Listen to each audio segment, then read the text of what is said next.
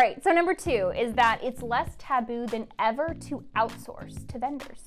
We asked, what it was the biggest upside to outsourcing some closing tasks, and it was that it allows them to focus on the other important parts of the closing. Yeah, and it's becoming more and more acceptable to outsource. I mean, the term variable cost model is being thrown around all the time now versus a fixed cost model where you're worried about all of your overhead costs for bringing people in. And of course, this industry is seasonal as well. It's like it ebbs and flows with when you're busy. So if you're having like a really busy couple of months, you have to make that decision of whether or not it's worth bringing in the additional resources to take on all of those tasks that you're trying to do in-house, or are there experts out there that do those tasks more efficiently and you can better allocate the resources that you already have to those important tasks that you're trying to do in-house, like closing deals, generating new business, and so on.